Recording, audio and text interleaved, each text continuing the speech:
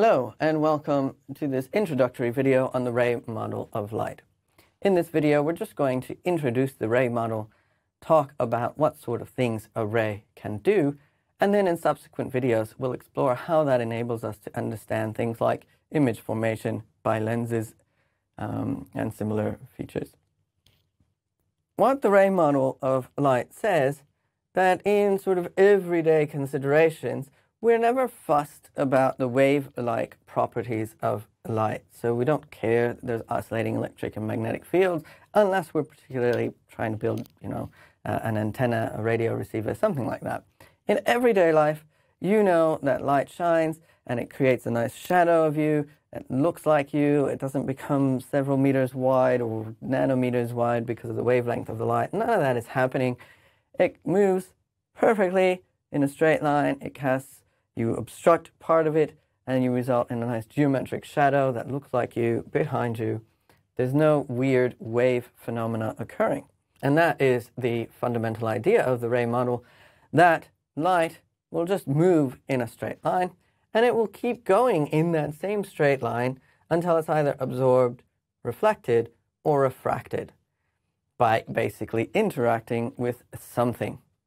Okay, so what that means really is that you imagine anything, any object that you're looking at and seeing, say a tree over here. All right, you're looking at this tree.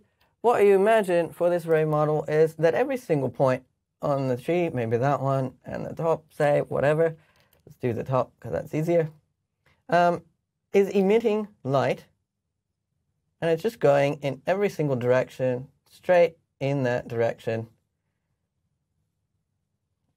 and all around in 3 dimensions, coming out into the board, all sorts of different directions.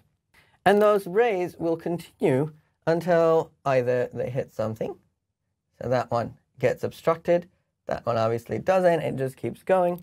So this will be how I cast the shadow, because that last ray that makes it by goes there, this one goes over here, and so all of this region, I'm now projecting it onto some wall, all of that region would be dark as the shadow of that weird little rectangle thing that I've drawn there. Okay? And if I happen to have cool lenses or something here, we'll actually draw it like a lens, even though we haven't talked about them, then I can do fun stuff of getting it to change direction maybe, or of course I can put a mirror here and have that one go right back and reflect to the tree. Okay, so key idea, these are the main interactions. I can obstruct the light, I can bend the light, or I can reflect the light. And every single point on this tree is doing this thing. So over here, I would again emit rays in all directions. So I might draw those in really quickly in, say, a different color. So this one might be doing something like that, reflecting off of there. This one might be going over here, and what was I doing? I've drawn it sort of going through the center, so maybe it just goes through, maybe it bends a little. And this one would again create a shadow, but this time shadow might be over there.